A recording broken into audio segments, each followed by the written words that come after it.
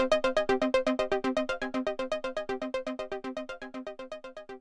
Katrina, Julian in the Newswatch newsroom. Coming up next, a special tribute to a special singer. I'm Katrina, Julian in Redondo Beach, where police are looking for this attempted kidnapping suspect. That story coming up. Breaking news tonight out of Glendale. That's where a big rig truck plowed into a flower stand. At this point, no word on any injuries. I'm Katrina, Julian here in Hollywood, where the red carpet isn't the only thing running red. Hear what celebrities like Billy Burke from Twilight are saying about the premiere of Blood River. Those stories and more next on Newswatch. Good evening, I'm Katrina, Julian in the Newswatch newsroom. The search for a predator tops the news tonight. The suspect attacked a teenage girl in Redondo Beach. I talked with police and neighbors about the crime and what they're doing about it. Take a good look at this composite sketch. Redondo Beach police are asking for your help in catching this attempted kidnapping suspect. Michelle Turner's family lives in the neighborhood where the incident happened. It's very scary in this neighborhood. You wouldn't think that something like this can happen. The attack happened last night on the 2200 block of Gates Avenue. The suspect drove up alongside a 17-year-old girl and tried to grab her.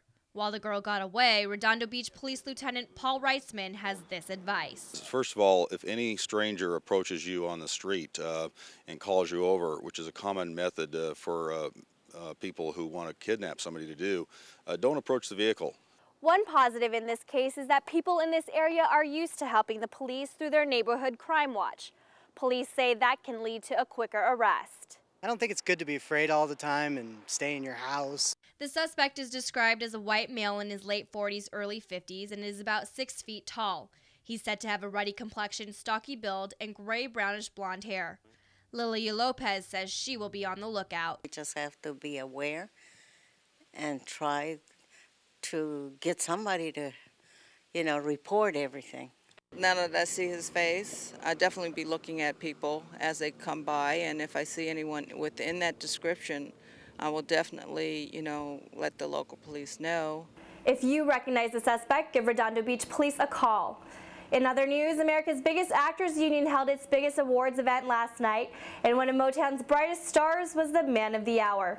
Legendary singer Smokey Robinson received the coveted Emmy Award from the American Federation of Television and Radio Artists, better known as AFTRA. They honored Robinson for his career-long dedication to helping young people reach their goals. Finally tonight, a new horror movie brought out some of Hollywood's biggest fright fans.